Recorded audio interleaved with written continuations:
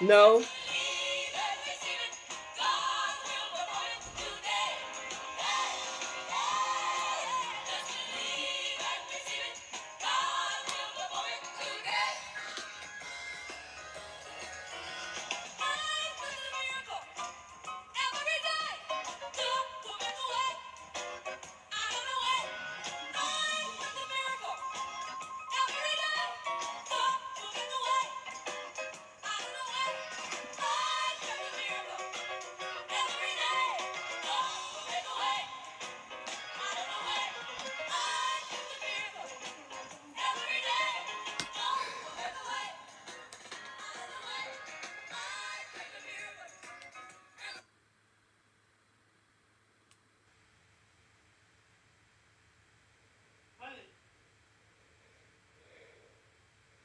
Calling your phone.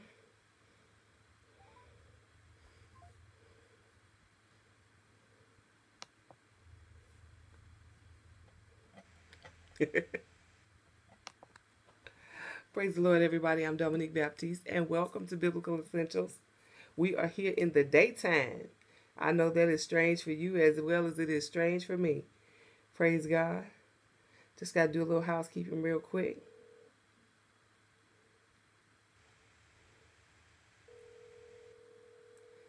Amen. So I do hope that everybody can hear me. 1 second. I'm calling it, babe. It's not ringing. It's alrighty then. Amen. For all you married people, you do understand that we do, when people call, you just must seem to answer. Amen. Well, praise God. I want to thank you all for joining today. I just want to check and see a few things. We want to give people a little time to join us. Praise God. Welcome, welcome, welcome to everyone. I'm not able to see everyone as I would love to do, but God's gonna send everything we need, right? Amen. Amen. Amen. Amen.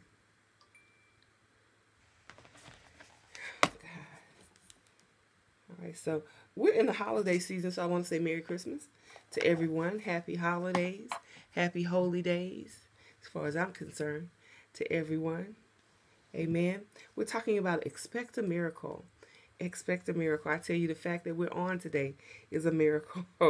Bless the Lord. The fact that we're able to stream live today, amen, on a couple of these networks is an absolute miracle. We had no connectivity whatsoever on the previous day, but today we do. So since today we do, we're going to give God thanks for that and just be thankful. Amen. Just be thankful. So if you're watching, if you are connected, then if you will, if you're watching on our mobile app, then I need you to text in the bottom, put them in, but just put in a note on Ustream, because the mobile app streams from Ustream, that you're watching on the mobile app. See, as we have advanced technology, they don't tell me how many people are watching anymore, so I can't see it on my camera screen here. But if you're watching on Ustream, then go ahead and let me know that. I'm also going to go ahead and pull up Periscope over here to make sure that all of our Twitter followers and Periscope followers are connected as we are building our network, as we're building our community. Amen. Woo! Say yes, yes.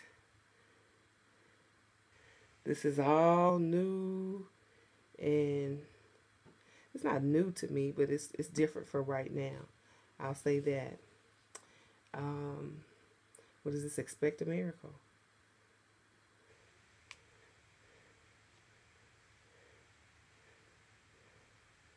Praise God.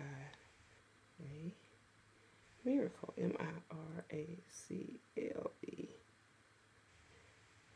Amen. Now we're going to say we want to go live on Twitter as well. And give ourselves, okay, we got rotation. Praise Him. We're clicking go live. Oh, beautiful. Now I got to get it to switch over to me. There we go. Praise the Lord. Hallelujah. Look at that. I got 3 cameras sitting up here. Bless God. All right. 3. I can't move that one because if I move it, it's surely falling off. All right. So praise the Lord, Ustream. We've been together a long time, haven't we? Amen. Praise the Lord, Facebook. Praise the Lord, you're growing and being blessed. And then praise the Lord, Ustream and Twitter. Amen. Praise God. How wonderful. And we'll just have to copy over to YouTube. Amen. Unless we can get another camera right there. And then this will just be crazy, y'all. Praise God, praise God, praise God. So let's get started today. This program, we actually is only 30 minutes. Don't take up much of your time, but I do want us to just hop in the Word. Amen. Let the Lord speak to you through this Word. Praise God. And then we kind of move on. Amen. With the rest of your day. Praise God. I want you to know that we love you, appreciate you here at Biblical ETV. Amen. Praise God. Amen. So we appreciate you here at Biblical ETV. We're so thankful to God for every good and perfect gift that He provides for us. Thank you all on every network. I cannot see your notes or comments, but I will note and comment after the program. If I do find that you are on this one certain platform and you use inappropriate language, you will be blocked. Praise God, and we'll just put your name on the prayer list. So then the Holy Ghost will begin to chase you. Amen. In an effort to arrest your heart so that you can follow God. Amen. Amen. So we've actually seen and had testimony of a young man that used to come and leave inappropriate language on one of our message boards very, very early. Y'all, we want AOL. You know that's early, right? You know that's early. So we were on AOL, and he used to leave inappropriate messages. You know, it's nice to be flattered, but come on, at some point in time, you're going way too far. And he texted me back maybe 5 years later and said, you know, I want to apologize. You know, I'm saved now. I'm filled with the Holy Spirit. And I do have come to learn that you were really teaching good Bible.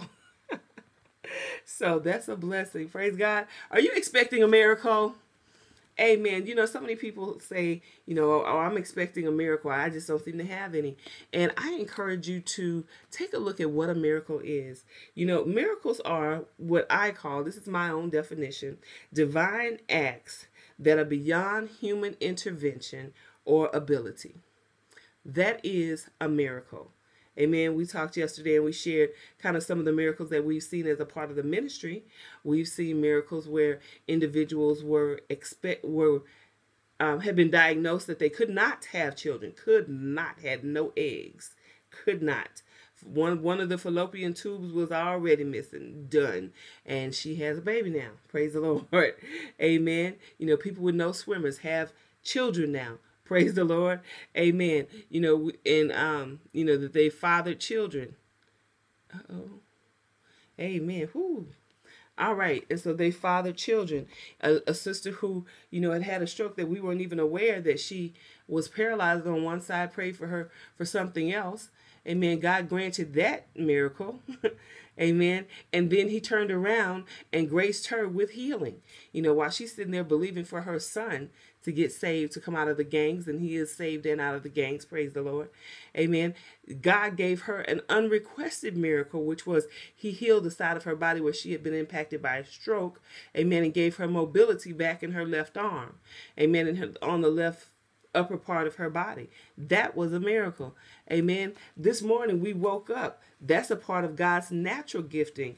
Amen. But if you woke up this morning and you're in the hospital or you're somewhere and you were already not determined not to live, and something that you were diagnosed not to live, and that, you know, maybe you weren't here for a few minutes, a couple hours. It's been known. It has happened. Amen. And that is a miracle. So we're asking God for miracles. We're asking God for blessings. And not only that, to open our eyes to the miracles and blessings that he pours into our life. Praise God. Amen. Welcome on Periscope. Welcome. Thank you so much for joining us on Periscope and on Twitter. Amen. Amen. And then to all of those that are watching us on Ustream, welcome. Amen. And Facebook, praise him. Praise God. All right. So today let's take a look at Isaiah chapter 9 and verse 6. And it says this, "For unto us a child is born, unto us a son is given, and the government shall be upon his shoulder, and his name shall be called Wonderful, Counselor, Mighty God, Everlasting Father, and Prince of Peace."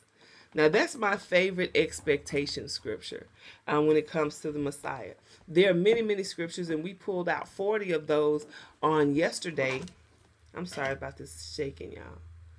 We pulled out 40 of them on yesterday that talk about the coming Messiah. They share about how the Lord is coming and what he is going to do when he arrives. Amen. How he's going to be born of a virgin. Amen. He's going to bring life. Praise God. He's going to bring eternal life. Amen. He's going to bring liberty to the Jews. There's so much in these 40 specific scriptures that we specifically found. How the Messiah, he would be a willing sacrifice. Praise God. How can I move this without putting my hand in front of that? Okay. That he would be born of the seed of the woman. All right, God. Amen. He would be the Passover lamb. And so much so, the children of Israel were always expecting the Messiah. And when there's expectation, amen, then we wait. We're not waiting patiently. We're expecting it to come, and to come now, and to come quickly. Praise God. So as they were expecting Jesus to come now, and to come quickly, he did. Here is the manifestation of that miracle. Amen. The expectation fulfilled right here. Let's go over to Luke. And in the scripture in Luke, it says this. It says, now they were expecting the Messiah, and the Messiah comes. Here is the fulfillment of that expectation. Now in the 6th month, the angel Gabriel was sent by God to a city called Galilee named Nazareth, to a virgin betrothed of a man whose name was Joseph, in the house of David, and the virgin's name was Mary. So here we see a multiple miracle. One, we see the fulfillment of a prophetic word that the Messiah is coming. Now the Messiah, the time for impregnating with the Messiah is here. To bring his seed to the earth is here right at this point in time. Amen. Then on top of that, the Lord's like, let me just throw some good up in here for you. Now, he's not going to be born the natural way. First, he's not going to fall out of heaven. He's got to come into the earth, be born into the earth. Amen. So the scripture says in Genesis, he's going to be born of the seed of the woman, which means he's going to be born of a woman's egg. Amen. He's going to be not fertilized with the sperm of a man, but fertilized with the glory of God. Because we're going to read here how the scripture overshadows Mary, and she actually gives birth. But the key thing here, one, fulfillment of a promise. He is to be born of the seed of the woman. Amen.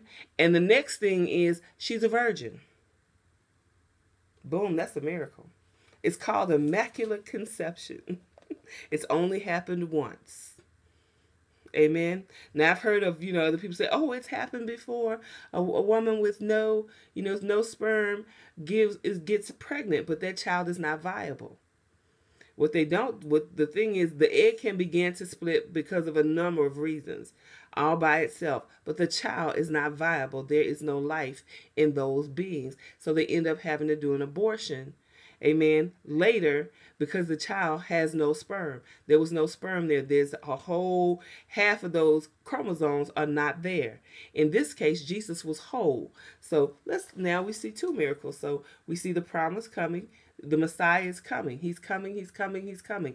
When Messiah comes, he will. When Messiah comes, he will. Well, now Messiah is coming. Amen. So here's what that expectation has brought to life. A virgin woman who's visited by an angel and who's told this. It says, and having come in, the angel said unto her, born of a one. Okay, the virgin's name was Mary. And having come in, the angel said unto her, rejoice, highly favored one. The Lord is with you. Blessed are you among women. But when she saw him, she was troubled at his sayings, and considered what manner of greeting is this. It says, and the angel said unto her, do not be afraid, Mary, for you have found the favor of God. And behold, you will conceive in your womb and bring forth a son, and shall call his name Jesus. And he will be great, and he will be called the Son of the Highest. And the Lord will give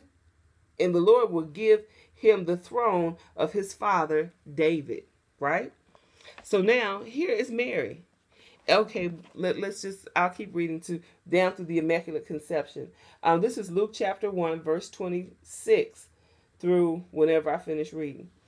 Okay, and it says, and Mary said unto him, how can this be, since I do not know a man? And the angel answered and said unto her, the Holy Spirit will come upon you, and the power of the Highest will overshadow you. Therefore, also, that Holy One who is to be born will be called the Son of God. It says, and now indeed Elizabeth, your relative, has conceived a son in her old age, and is now in her 6th month, for her womb was called barren. For with God nothing shall be impossible. And Mary said, behold, the maid servant of the Lord, let it be unto me according to your word. And the angel departed from her. Now, obviously, what he said happened. Interestingly enough, I love this. Now, take a look at this. This is one thing that God revealed to me out of this. Do you notice that Elizabeth got pregnant first? Now, why would they need for Elizabeth to get pregnant first?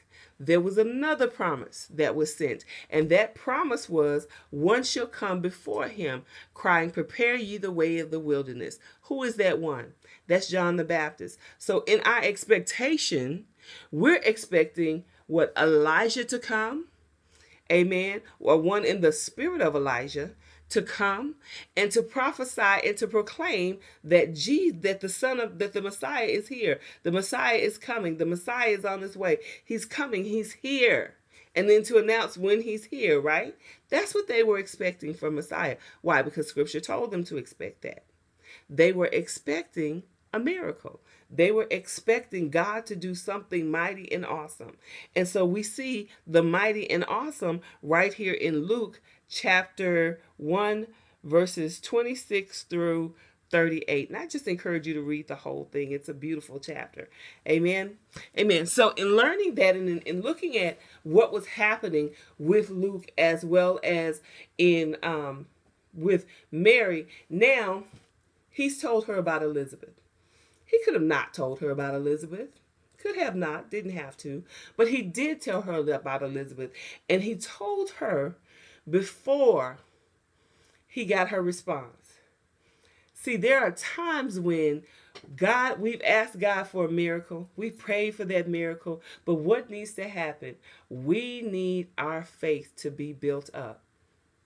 The building of Mary's faith was the testimony of Elizabeth. When Mary heard that Elizabeth, who is old, who was barren, who the whole family, now she's a cousin, so you know cousins, we know the business, right? And so this family has now, Elizabeth will never have kids. They're never having children. It's just kind of been accepted along the way. She's too old to have a child. She and her husband have dedicated their lives to the service of the ministry. You know, we're just going to serve in the temple. Amen. He's cleaning the temple. She's helping with the ladies. This is just what we're going to do. Amen. They, and that's how they show their gratitude to the Lord. We're secretly deep in their hearts. They still wanted a baby. So then God, boom, blesses them, miracle, in their old age with the child that they prayed for all of their youth. All of those viable years, those 30, 40 viable years that a woman sees. And during that time, it may have been longer. But, in our age, it's, from 20. You're viable before 20, but who's getting married before 20? So I would say maybe then the 50 viable years that they had to work with. But, from maybe 13 or 14 to 60, 55, 50-ish, 60s. And, those are the viable years, when women are still able to have children. And so those years are over for them. They're over. So now here is God's opportunity to do a few things. One, fulfill a promise. He told them that the spirit of Elijah will come and he will announce that the Messiah is coming. Amen. And then he will also announce when the Messiah is here. He told them that. Then he turns around and fulfills that purpose, fulfills that promise. And when that promise is fulfilled in Elizabeth, this is now faith food for Mary. So when Gabriel comes and he announces to Mary, you have found favor with God, the blessing of God is upon you, you have been set aside to fulfill yet another promise. The promise is that the Messiah would come of the seed of a woman. Now you're here and there is yet another promise fulfilled. Another miracle that was expected is now being fulfilled in Mary. And to show you that this is God, amen, I see you guys coming in. I've turned off all the notes so that I can focus really on the message. So if I don't see you, if I don't say hi, I'm saying hi now. Hello, welcome, hello, welcome, hello, and welcome. Praise God. Amen. Love you guys. Love you and appreciate you. Amen. Appreciate all the encouragement and everything. And but now God is listening. He's listening. He wants to give each and every one of you a miracle, just like he did here for the children, for the Jews. God is no respecter of person. See, he is the keeper of his word. He said in Genesis that the Messiah will come of the seed of the woman. And then he shows us in Luke, thousands of years later, hundreds of years later, even over 1,000 years, actually, years later, now here is Messiah. Here he's coming. Mary, you've been found blessed of God. Amen. You're chosen of God. You're favored of God. So now, Mary, boom. And then he says, and just when you don't think it's not impossible, your cousin Elizabeth, the old one, up at the church, yeah, was she and Zechariah working up there because they ain't got no kids at home? Yep, them. Mm-hmm. Yeah, so she's now expecting a child. She's 6 months pregnant. So Mary thinks if it can happen for her and she's old like that, then it can happen for me. Amen. If this is what God is doing, he's making babies like out of nowhere. Amen. I receive that. So be it. The handmaiden of the Lord. I receive that. We don't know if Mary had gotten a diagnosis indirect from during the time that she may never have children. We don't know. We don't know if it ran in her family that you have one child and that's kind of it. Amen. We don't know about Jesus' uncles or aunts or even if he had any on that side of the family. We don't know. So we don't know why Mary was so eager to say yes after she heard Elizabeth's testimony. She heard that God had given Elizabeth a miracle and God can give it to her. He can give it to me. Same thing for you. Miracle. You need a miracle? Amen.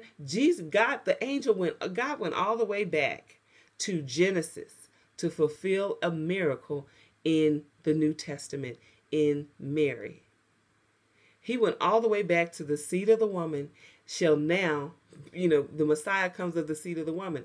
Now, I know that scholars of the day had to be thinking, well, who's going to be the father? How's she going to have a child? But now God comes along and he's increased Mary's faith. He's told her what's going to happen, so she won't be looking for nothing mystical and spooky. Amen. Nobody else can come along and say, this is the baby that the Father sent. No, there's no changing. There's no mixing up. It's very, very clear here what's going to happen. He says, the Holy Spirit will come upon you.